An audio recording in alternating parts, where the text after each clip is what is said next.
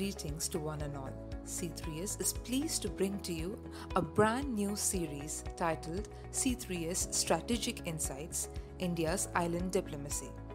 This series is aimed at increasing a maritime consciousness amongst our listeners as we look at the islands in the Indian Ocean region and break down its geographical importance and strategic relevance while also considering its relations with India and the China factor.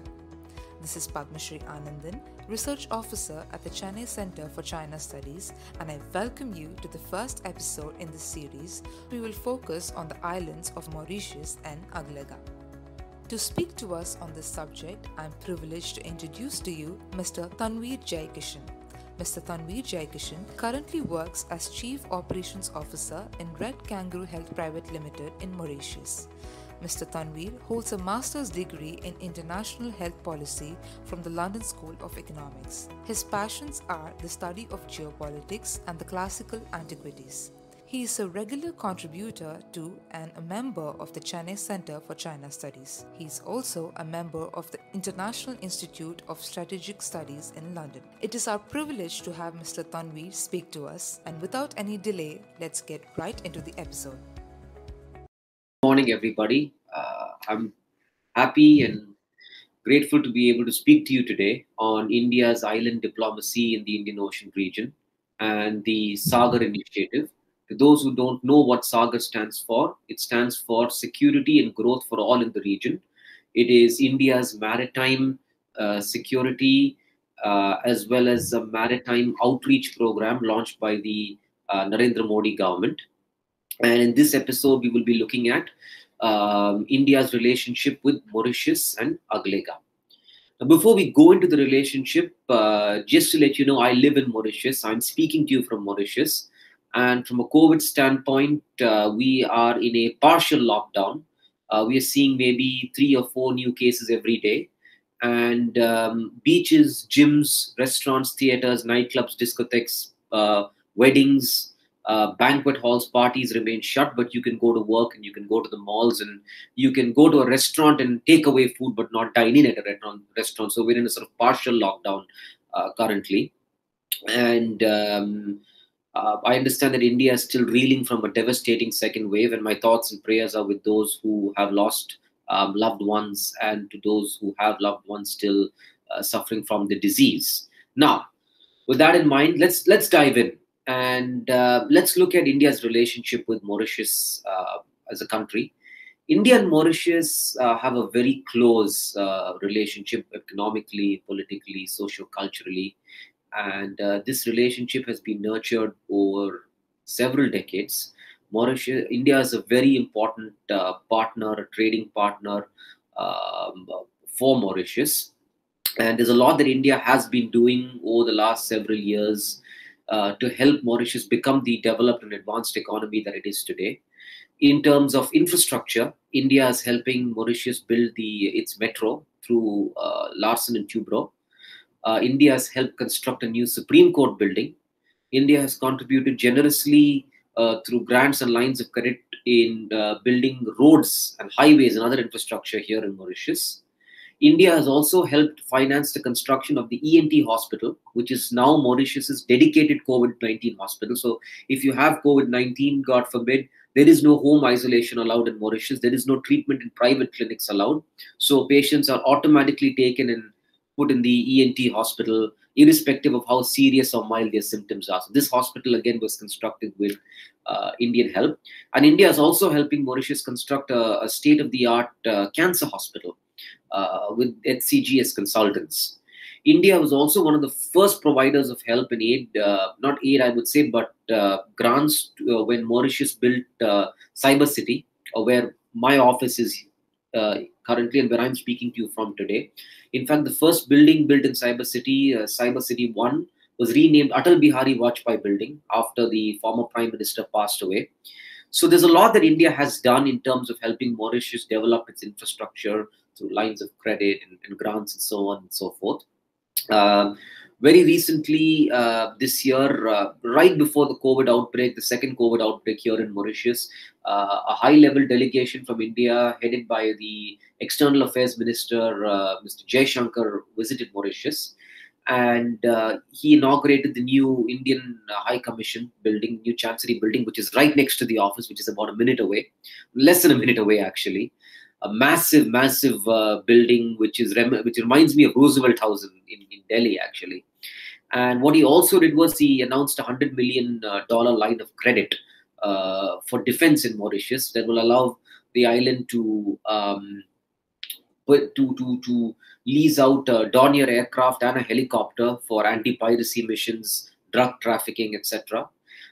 India has also in the past handed over one coastal patrol vessel to Mauritius, which I have actually seen in Port Louis. It's not really been taken out to my knowledge, but India controls to provide security to Mauritius and acts as a net guarantor of security, especially when it comes to patrolling Mauritius's waters against piracy and drug trafficking and so on and so forth. And there's a lot that India has done and continues to do under the Sagar initiative. We all recollect the MV Vakasho incident that took place last year with the oil spill. It was the Indian Navy that actually came in and helped control the oil spill. It was the C-17 Globemasters of the Indian Air Force that actually dropped in a lot of supplies that were used to clean up the oil. So the Indian Navy and the Indian Air Force actually played a huge role in helping contain the oil spill along with other nations. And this was part of the Sagar initiative of reaching and helping Indian Ocean region countries in times of need and in times of distress. Perhaps I think the most important, or one of the most important aspects of the relationship is that India and Mauritius signed and I've got my notes here so I don't make a mistake, a free trade agreement in February of this year, the Comprehensive Economic Cooperation and Partnership Agreement, which came into effect on the 1st of April this year. And again, many say that this was in response to China signing an FTA with Mauritius, but again, this deal was in negotiation for some time now between the two countries. This deal, by and large, will favor Mauritius more than India, because what's very clear is that the Mauritius manufacturing community understands that they don't have the scale to compete with India. They don't have the ability to produce at scale. They don't have the ability to compete in terms of price. They don't have the ability to compete in terms of labor costs when it comes to Indian manufacturing. But there are still benefits both in terms of export, imports, and services. From a product point of view, this will benefit about 310 items exported from India to Mauritius, which includes items in food and beverage, agricultural products, textiles, base metals, woods, electronic items, and chemicals. And for Mauritius, about 615 items manufactured here will enjoy beneficial access to Indian markets, which includes frozen fish, specialty sugar, rum, beer, soaps, bags, fresh fruits, juices, etc., etc. From a services sector's point of view, the Indians, and I think this is the more important aspect of the agreement, Indian service providers will have access to about 115 subsectors in Mauritius, like professional services, computer-related services, research and development, telecommunications, construction, education, environment, financial tourism, and yoga. And in return, India has offered access to about 95 subsectors in about 11 broad service areas in India. But again, this is very much a one-sided deal, with Mauritius benefiting more from this deal than India. But this deal was not really signed into effect to sort of look at trade evenly, but was to sort of help Mauritius develop and continue to develop its economy, and more importantly, establish a firm foothold in Mauritius geopolitically and geostrategically. Medical tourism is also a big pull in terms of ties between India and Mauritius. Mauritius does not have the capacity to treat very complicated illnesses. And in fact, the government of Mauritius often sends patients to India for treatment. And a lot of private insurance policies, including my insurance policy, allows me to actually go to India, take treatment, and come back. And these insurance policies pays for my air ticket, the air ticket of one companion, plus the treatment and the return to India, because they find that even with all of these costs, the treatment is still cheaper in India than in Mauritius, and the outcomes are 2x better, because again the technology is better, the doctors are more experienced, and the price is cheaper. So obviously medical tourism is a huge pull. And even during the lockdowns, even though the borders are closed, Mauritius patients are still flying to India. They're still flying to India on special repatriation flights. They're getting treated in Chennai and Bangalore and Bombay and Delhi, and are now flying back and spending time in quarantine. In fact, in a time where the airplanes flew, when Air Mauritius was still flying, the Chennai Bangalore flight, which is the flight I used to take to come home, was called the patient flight or the medical flight. It was the only flight where you couldn't book your seats in advance, because patients were given first preference as to which seats. And I could say from my experience, and I used to fly back and forth 3-4 times a year, that each flight to Mauritius would carry about 20-25 patients, and each flight to India would carry another 20-25 patients. So you have about 50 patients going, or 50 to 100 patients going every week for treatment. That's a huge amount. So obviously medical tourism is a huge factor between India and Mauritius, and it still continues in the pandemic and the lockdowns and the border closures. Now, let's talk a bit about Agalega before we come back to Mauritius. Agalega is an island which is again part of Mauritius. Population of Agalega is quite small, maybe about a few hundred people. And India, as I'm sure everybody's well aware, is building a facility there, a naval facility. If you look at satellite images that have been published in the public domain, you will see that India has built an impressively large runway that's capable of holding of landing large aircraft like your Poseidons and so on and so forth. We've seen construction of hangars and other buildings. And there has been some protests by the local Agalegans. There's been some discomfort in Mauritius. A lot of people are saying, look, we don't really want to be pulled into a fight between India and China. We like good relationships with everybody. But both governments, right, the current Jagannath government as well as the opposition, understand that, with all the help that India is giving to Mauritius, there are no free lunches, and there is a cost involved in terms of reciprocity. So they have by and large allowed the Agalega facility to be built. And as to when it's going to be commissioned and when the Indian Navy or the Indian Air Force is going to start operating from, this is a question that, what do you say, somebody in the government or somebody in the military would be better capable of answering. But yes, there has been some angst against Agalega because Mauritius has been scarred by the Diego Garcia legacy, right, with the US sort of establishing a base there, and Mauritius's diplomatic spat with the UK on ownership of the Chagos Islands. In fact, I remember last year, in the height of the lockdown, the Prime Minister came on TV very excitedly, and we were all asking, is he going to lift the lockdown? And he said, I'm very pleased to tell you, in the latest map published by the United Nations, they have shown that Chagos is part of Mauritius. So that's a feeling of great pride for us.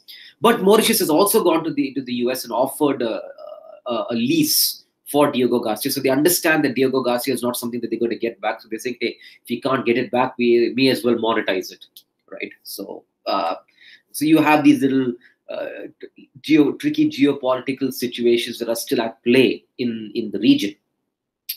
Well, let's look at the population of Mauritius, right? The population of Mauritius is about 1.26 million, so that's close to 1.3 million people, of which 49 to about say 50% are Hindu, another 33% are Christian, about 17.5% are Muslim, and the rest are Buddhist and Rastafarian and a-religious and so on and so forth.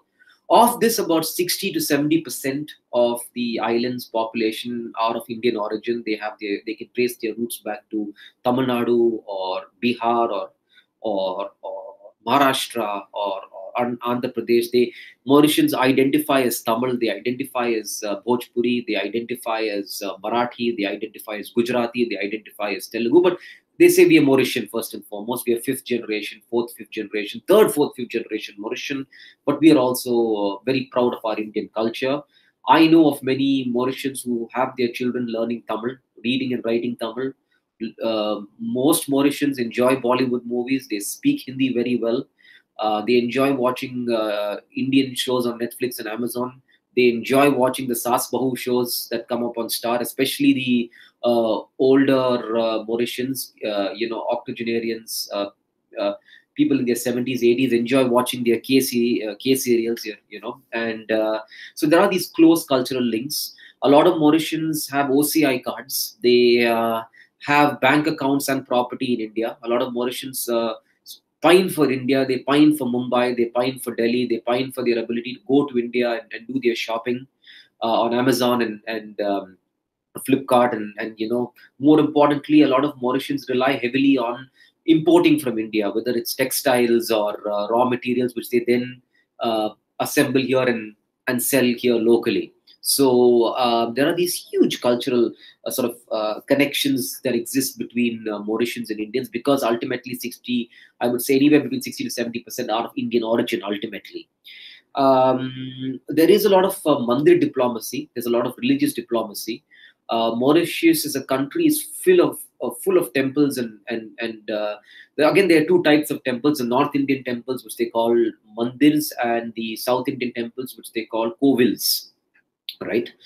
And a lot of these mandirs and a lot of these large temples are financed by the BJP, by the RSS, by a lot of right-wing parties and groups in India, and they proudly display their who has funded which temple. So obviously there's a huge amount of religious sort of mandir temple diplomacy. There's a lot of money that comes in from religious groups in India to Mauritius, and Mauritian Hindus are particularly pious. They're extremely pious in the way they observe Navratri and Shivratri, Mahashivratri. Thaipusam Kavadi here is big. It's celebrated in a grand way. Diwali is celebrated in a big way. Ganesh Chaturthi is celebrated in a big way. In fact, I would say with a fair amount of certainty that in many cases Mauritian Hindus are a lot more pious and a lot more devout and zealous about the way they celebrate their festivities than Indians back home. So there are these strong sort of religious ties, cultural ties at play that anchor these two countries.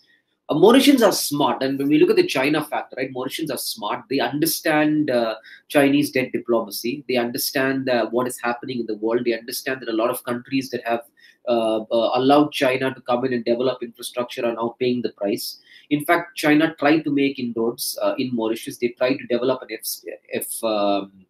free trade zone, an FTZ, which did not materialize.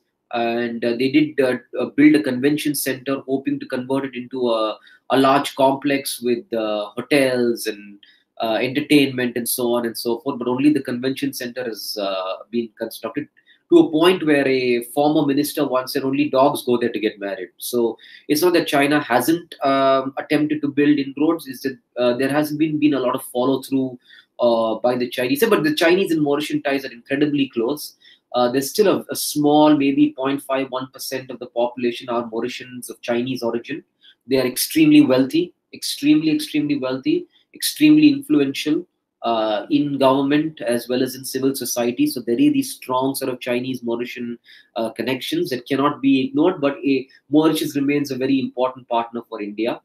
And the best way to talk about how important Mauritius is to India is to talk about how India has helped in COVID, which is how we will end this episode. India was one of the first countries that actually reached out to Mauritius during the first wave. They delivered large shipments of hydroxychloroquine, antivirals, paracetamol. They even sent in a medical team to Mauritius to help manage the first wave of COVID. After Mauritius came out of lockdown and there were no domestic cases, cases started to rise and then plateau. But India continued to help Mauritius in providing essential equipment and supplies. And when the vaccines started rolling out, when India started exporting vaccines, and this is where there's a slight discrepancy, because according to the vaccine Maitri site in the Ministry of External Affairs, India has given 100,000 free doses of Covishield and has sold 100,000 doses of Covishield and 200,000 doses of Covaxin. But according to the Mauritius press, the first 200,000 doses of Covishield was a grant and the 200,000 doses of Covaxin was paid for. But about 400,000 doses of made in India vaccines have come to Mauritius. In fact, I take my second dose of Covishield on Tuesday. So, and a lot of colleagues and co-workers and employees that I know have taken the Covaxin vaccine. Covaxin is an incredibly popular vaccine. and the first 100,000 doses ran out in a week. So Mauritius is really hoping and waiting for the Indian vaccines to start being exported again, because Mauritius has a goal of vaccinating about 70% of the population, which is about 800,000 people, 2 doses, so that they can open up their borders to tourism, which they haven't done in a year. So everybody is asking me, when is India going to sort its situation out? When is India going to vaccinate? We need the vaccines. Who else is going to supply us? COVAX has supplied about only 52,000 doses. Sinopharm has only supplied about 100,000 doses. And again, the Chinese vaccines are not seen as reliable because of their limited efficacy. So Mauritius is eagerly waiting for India to ride out the second wave and start vaccinating its people, and then start exporting vaccines again, so that they can start benefiting. And they're also cognizant of the fact that they have signed a deal for 1.2 million doses of Sputnik, but they understand that ultimately the Sputnik is going to be manufactured in India. So they're really hoping that for them to even get these Sputnik vaccines in India gets its act together and does so quickly. So ultimately, Mauritius and India have a very close relationship. It would take the Chinese a huge amount of investment and, more importantly, a lot of more effort and diplomatic sort of outreach to sort of wrest Mauritius away from India. And the average Mauritian is smart. He's savvy. She is savvy. The average Mauritian understands that what they are getting into when they receive aid or when they receive grants. They trust India as a country because they know that India ultimately is a good Samaritan, a good international Samaritan that looks to help its allies first and foremost. And on that note, we will sort of come to an end to this episode. I hope it was informative. Thank you so much for letting me speak with you today. Have a good day. That was a very comprehensive and detailed overview of the islands of Mauritius and Agalega. Mr. Tanvir has brought us interesting perspectives from his first-hand experience working and living in Mauritius. We hope you found this episode insightful. Please join our next episode in the Island Diplomacy series, where we will cover the island of Maldives. Thank you for joining us. Jai Hind.